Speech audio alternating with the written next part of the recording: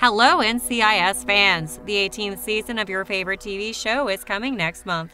Now it's time to get some hints and scoops on the first episode.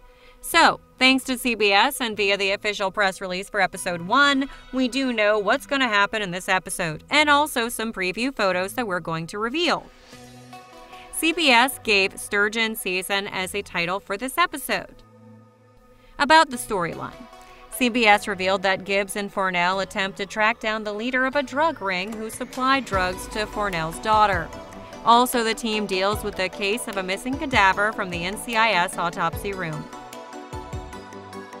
All this and more on the 18th season premiere of NCIS, airing Tuesday, November 17th.